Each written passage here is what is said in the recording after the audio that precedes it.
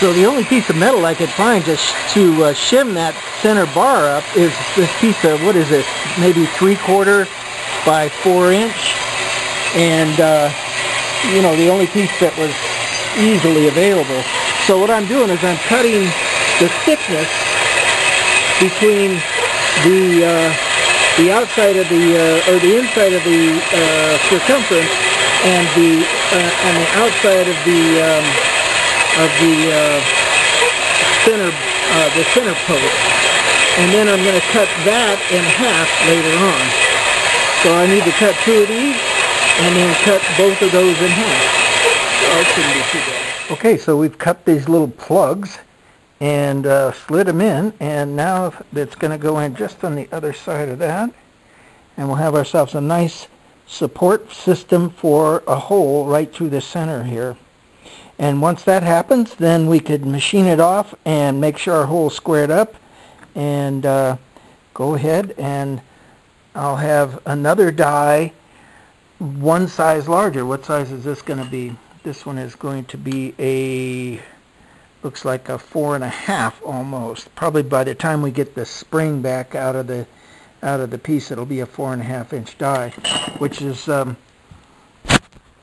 pretty much what we wanted. I think we wanted 5 inches, but we'll look at that more carefully and see what's going on. So tomorrow morning I'm going to weld these up. We put our 4 segments in there, and now we welded the other side, and now we need to come in and weld this side, but we can't weld it right up here because it'll get in the way of it being round. So I'm going to come in just on the sides a little bit and throw just a quick bead on each side, and then the sides for the centerpiece too.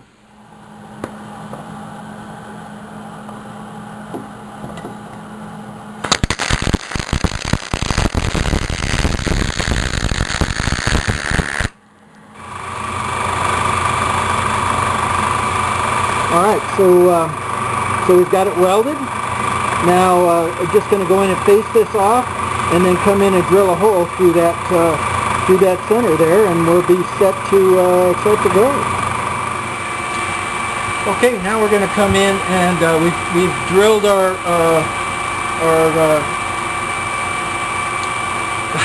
center hole, our pilot hole, and now we're going to come in and drill. Looks like about a 3/8 or something like that. We'll just go ahead and take that and run that all the way through our plug.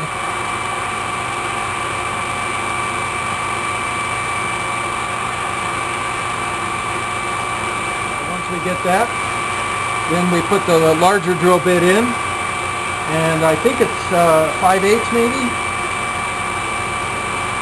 and run that through, and we're ready to go.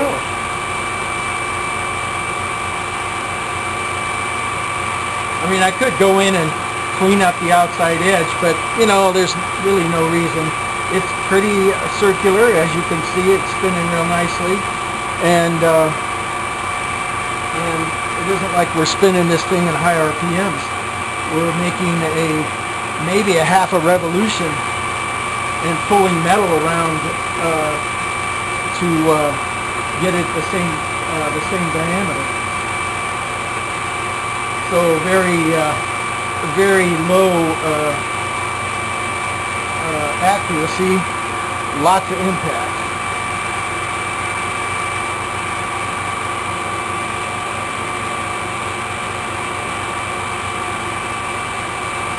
We're getting there.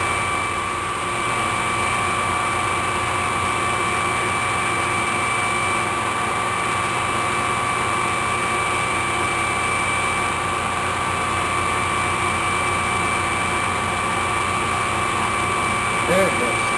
Finally.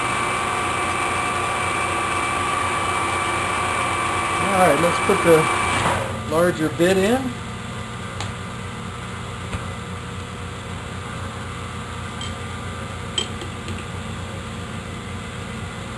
Youch! That baby's hot.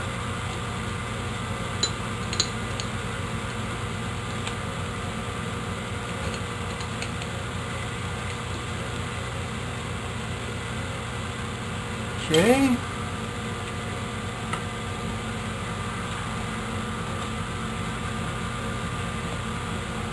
should blast right through this.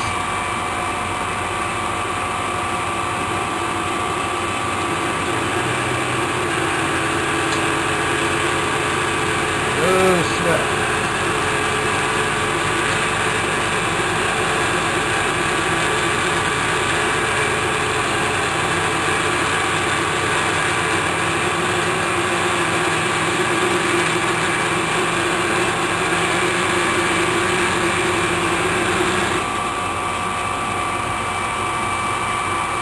About halfway. A little more oil.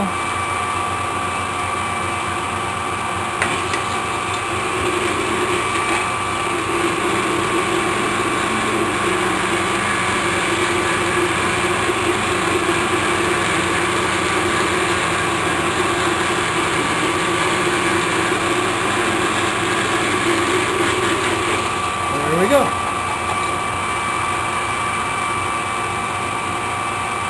Punched right through. Now, just chamfering that inside edge just a little bit. I'm just going to use the knife, and that just kind of rounds the edge off a little bit. All right. Pull the drill bit back. Turn the motor off. Drop the tool. And pull it out. Looks pretty good. Let's notice the hole's off, but you know, it doesn't matter as long as it's round to the circumference. Then the hole is fine. Okay, we'll take it over and try it out. Since I'm using a rod that's been laying around for a while, it's got a little rusty and stuff, I think it's a good idea to go ahead and kind of clean it up a little bit, make it look pretty again. And that doesn't take a whole lot, because right underneath there somewhere is the original metal.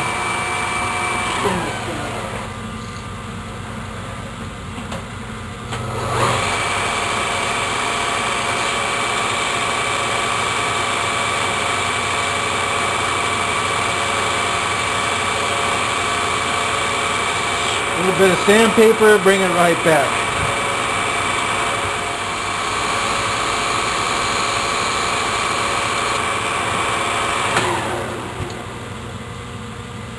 Yeah, much better. Maybe another run or two and we'll have it finished. We'll save you the boring details. Okay, we're all set to go. We've got our little attachment piece built and in place and ready to go, and basically just slide it in behind here, get this post as close as we can get it, and I like to come in with a pair of vice grips and grab it.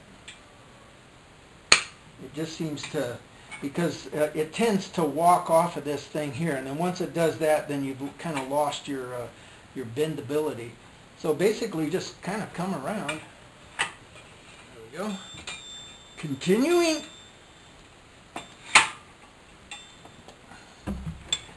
Push it all the way around till it kind of bottoms out. And then I come back in and pop the vise, bring it back to where the arch begins, and clamp it again.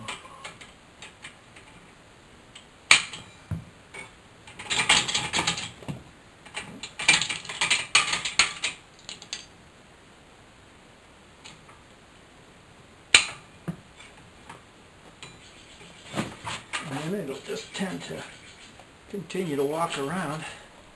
Looks like we're going to hit a little bit. So I think what I'll do is just come in and cut that part off. I've got to pull the pin in order to get this out, but that's no big deal.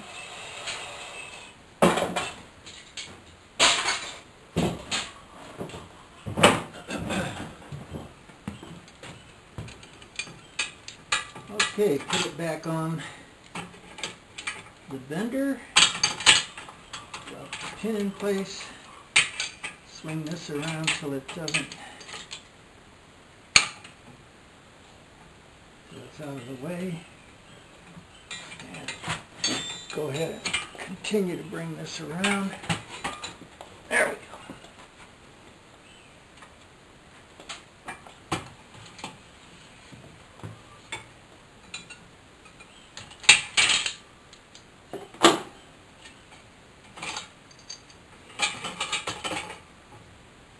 Put that back in, and we've got pretty close to a good circle, perfect circle. It's a little flat right there, but I think the next one will make it just a little bit longer and it'll be a little bit better. Yeah, and we want it to be a 1/4 inch larger, and look at that, we're about a 1/4 inch larger. Now, I'd say that's a good 3/4 of an inch bigger than the ball. So I think we've got a good size there. Maybe I might open it up just a little bit and kind of stretch it out, but I think we're pretty good. Okay, so we've completed 3 of the rings, and they're in 5/16 steel. And all I have left to do is weld up this little joint right here, and then we're ready to start working with calculating the height of the rings compared to the where the sphere is going to land on the platform. And there's the platform there.